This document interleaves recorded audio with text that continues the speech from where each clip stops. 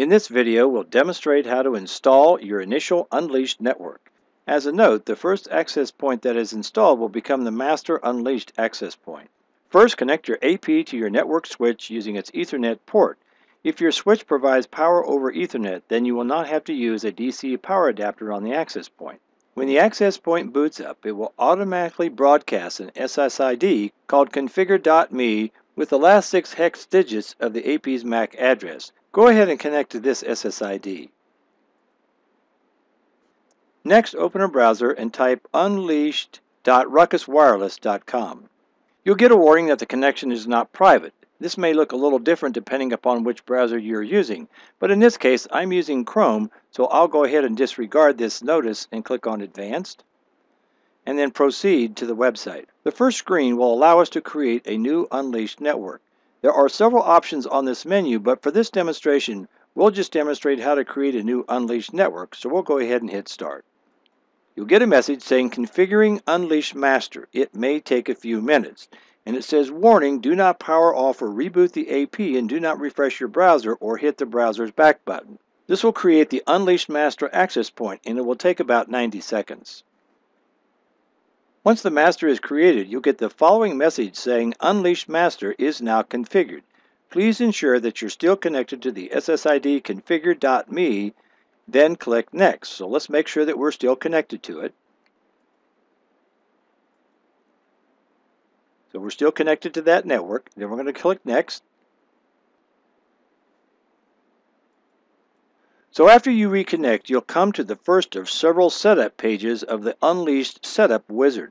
The first Setup Wizard menu is the General Information page. Here you'll enter a system name and a country code. So for our example, we're going to type in the name of our coffee shop. Fresno_coffee. And you'll notice here it says the name of your system is 32 characters max using alphanumeric characters excluding spaces. So I can't use a space, so I put the underscore.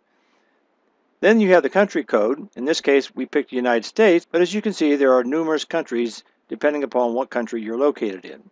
So we'll leave it at the United States and click Next. The next screen is the Management IP page. The default is to enable the local DHCP server, such as a local router that is set up to distribute DHCP addresses.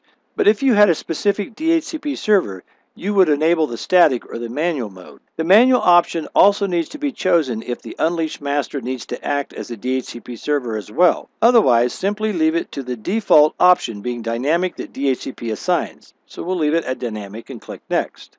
The next page is our wireless LAN. So here we're going to set up our first wireless LAN, and in this case, I'm going to call it Fresno_coffee_U2. I'm going to give it a password. We have the option of putting in a WPA password or no password, since a password is recommended. And since I want to demonstrate this, I'll put in a simple password. But in your case, you should be using a very complicated one so nobody can hack into your network. Note down here it says more wireless LANs can be created after this setup. So what you're going to find out is that once you've logged into your Unleashed portal, you'll be able to set up additional wireless LANs. So we'll go ahead and click Next. The next screen is our administration portal setup. This is the web portal page you will come to for logging into the Unleashed network once it's been configured. So we have an admin username. I'm going to keep that the same, but you can change that to anything you want. And it says the username and the following password will permit admin access to the web interface after the setup is done. We're going to give it a password, and then it's going to ask you to confirm the password, and then we hit Next. So you'll notice if the passwords don't match, it's going to tell you that. So we'll redo this, and we'll give it one more shot. There we go.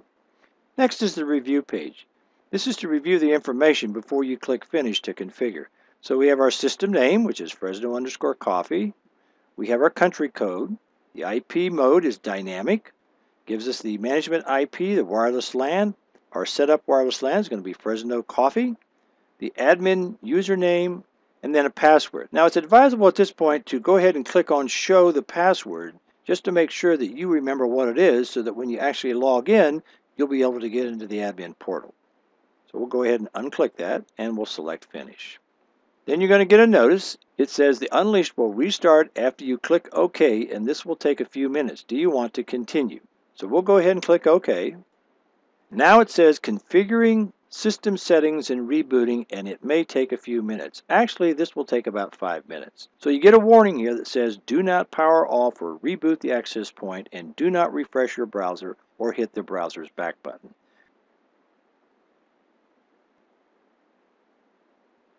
After the AP finishes configuring and rebooting, you're going to get this message saying, congratulations, Unleashed Master is now configured. Well, what should I do next? So it says connect to the Fresno_Coffee under U2 SSID, which remember, this was the first SSID that we set up, and then log in to unleashed.ruckuswireless.com to manage. There's a note at the bottom that says deploy additional Unleashed member APs by simply connecting an Ethernet cable and ensure APs are powered on. So from this point on, once I click Finish, as I add additional Unleashed APs, I won't have to go through this process again. So we'll make sure we're connected to the SSID that we just created. There we see it, Fresno_Coffee_U2. We're going to connect to it, so we'll give it a few seconds, and then we'll go ahead and click Finish. And there you have it. Now we're ready to log into our admin portal. So we'll type our username, if you remember that was admin, and the password. Click on Unleashed, and there you have it. We are now logged into the Ruckus Unleashed dashboard. We have a separate video just covering an overview of the dashboard itself.